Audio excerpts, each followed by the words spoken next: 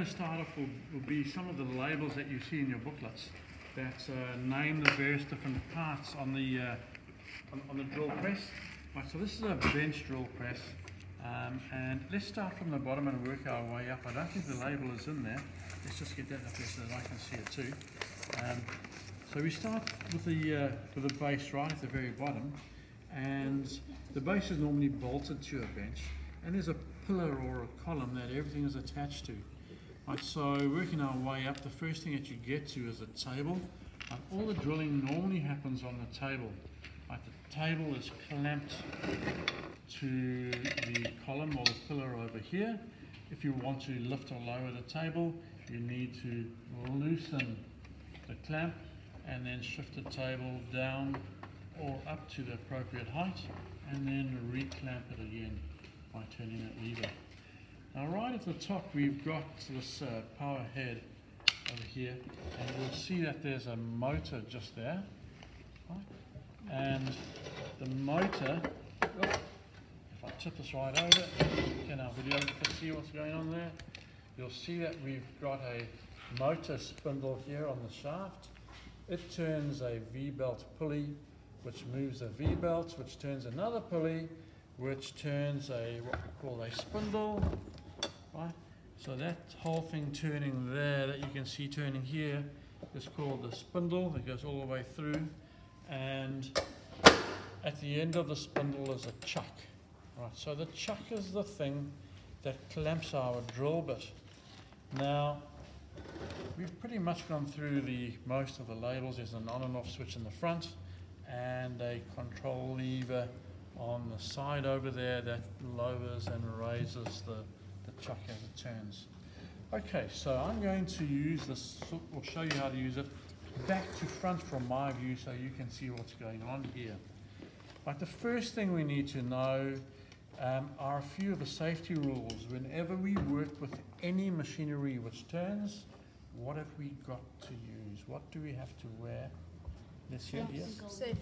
Safety goggles, safety glasses, protective eyewear, whatever you like to call them, all the same thing. Right, so that's one of the safety rules. Another one of the safety rules is that we never ever remove, and I had a piece just here, we never ever remove the swath that gets cut off by hand. Right, the swath, particularly this metal swath or the steel swath, is razor sharp. Right, so we don't touch that by hand, we brush it off if we have to. Another thing is that we always clamp our work in a vise of some sort, or possibly even to the table. But you never drill through the table. Right, you can see some people have made that mistake before. So if you think that you need to drill all the way through and you might drill into the table, we normally use a board of some sort so that we'd rather drill into the board. Okay? So your work is always clamped, even if you clamp it with a G-clamp to the table. Right, and the reason for that is quite often when you just start to break through the bottom of the hole with your drill bit, you snag the work and it can, and it can start spinning. And if it's spinning and you're holding it with your fingers, then we end up with this little fingers and liquidizer blade kind of action going on. Right, so you can understand that can be really dangerous. It'll chop your fingers up. Right, so we won't use this board. Let's have a look at this chuck and how we put the drill bit in. Now the drill bit that you guys are going to be needing is a 4mm drill bit, and you need to drill 4mm from an outside edge if you want to get your keychain swivel through your key fob. Right, but I'm not going to drill 4mm from an outside edge. I'm going to say possibly I'm drilling an eye hole or something like that with this 4mm drill. I've marked where I want to drill, so it's going to go through there.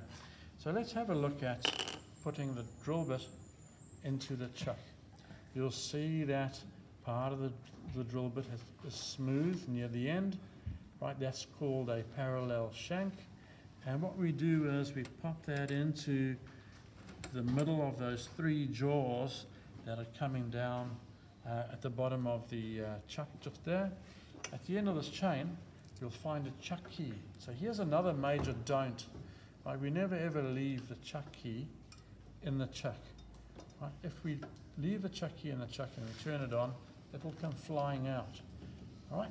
Luckily this one has got a safety spring pin there, so if you do forget it behind, it'll pop itself out. I don't know if you saw that, it just shoots itself out. So that's quite neat, that. Right, so whenever you tighten this, you try and tighten it so that the long side of the lever is pushed upwards. All right, same applies when you loosen it.